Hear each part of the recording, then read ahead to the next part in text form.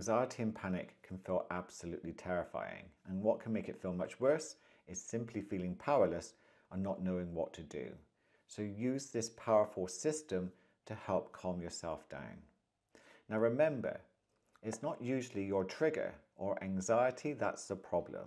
It's your perception of them that makes them feel much worse. So put your hands gently onto your shoulders like a hug. Now do a double inhale with me through the nose, and then slow exhale through the mouth. And again, double inhale, slow exhale. And allow yourself to feel how you feel. You're not in danger and you are safe. Double inhale, slow exhale. Allowing those feelings to simply be there. Double inhale, slow exhale. And one more time. Double inhale, slow exhale. And then return to just breathing gently in through the nose and gently out through the mouth. Now begin to just tap very gently from left to right.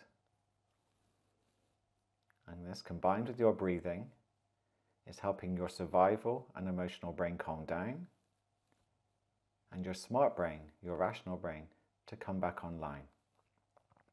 Keep doing this gently, slowly, and rhythmically. You can also do this with your feet at the same time. If you're in a place where you're thinking, I can't do this, gently move your hands to your lap and do it there. No one will notice.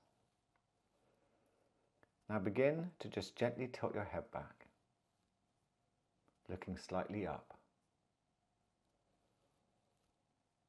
And then begin to expand your field of vision. So you're still kind of looking up, but you're expanding your field of vision to take in as far left of you and as far right of you as you possibly can. So you're moving into peripheral vision. And get a sense of how that feels. Now it's a good idea to practice this technique as often as possible, even with a small amount of stress or anxiety, because it will create a new brain pattern that makes it much more natural to do when the times get tough, when anxiety and panic begin to kick in. And keep doing that. Yeah. You can begin to look forward if you wish.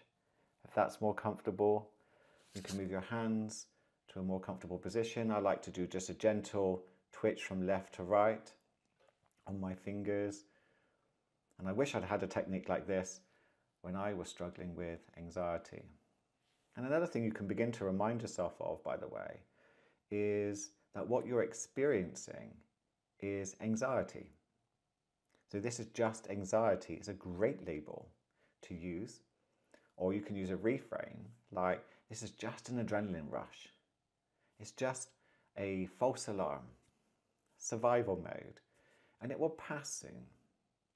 And just that simple label, a reframe, can also turn down the alarm within the body. And keep practicing. Make it natural. And it's wonderful that when it's calmed right down, that clarity in your brain can begin to look for, why is this happening to me in the first place? What is it I need to change? What is it I need to do that will help my nervous system not react this way? Is it past trauma?